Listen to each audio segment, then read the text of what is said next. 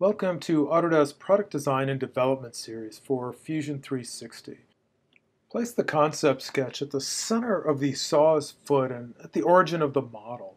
This becomes a common reference point for everyone on the project. When you start a new design this way and your canvas isn't the correct size, you can always calibrate it to fit. Let's turn on the sketches. I've pre-built these curves for your reference. Notice the 388 millimeter dimension. This is super helpful to know just how big the model is and stay in proportion. Now a couple of details about splines. Lay out 3 points and select the green check mark to accept the shape. Now you can see the drag handles, so be careful as you move them. The spline is live and so are the other elements in the sketch. As we're moving either the spline points themselves or the tangent handles, we can define the shape that we're looking for. So you can see as I'm adjusting the tangent handle or the spline point itself, I can make design decisions to approximate the shape that I'm looking for. Be careful though, as your sketches are live, like I said. So now you can see where I've automatically constrained the sketch tangent handle to another piece of geometry inside the sketch. So I'll delete that constraint, and now I'm able to move my tangent handle freely.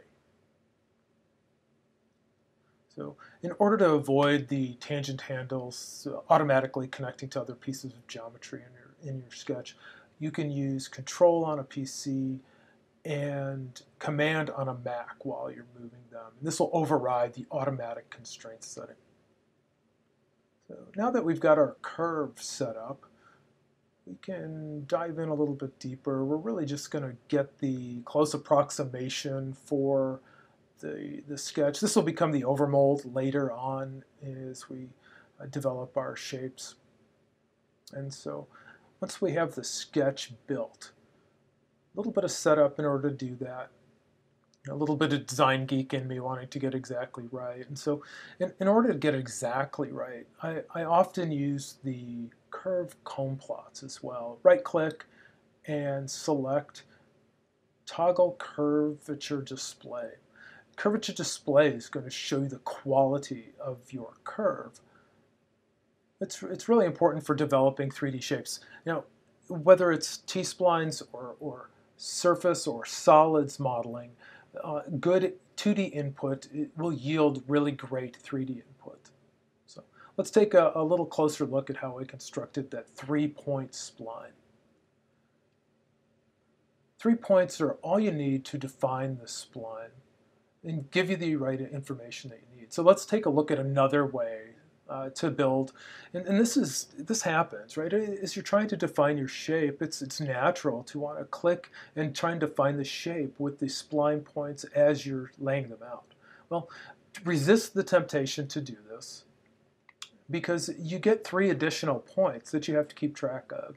And what happens is this just becomes cumbersome. Watch what happens when I turn on the curvature display handles here. The curve's not so bad. It's a little loose in the corner compared to this curve. You can see this is a more accelerating curve, a little bit more snap to it. But this is where the real problem is. So I've got the 3 additional points to keep track of. And so I'm making some modification with the handles, and you're seeing I'm getting a little bit of an inflection or lump inside the curvature display. This would really affect the quality of any downstream geometry.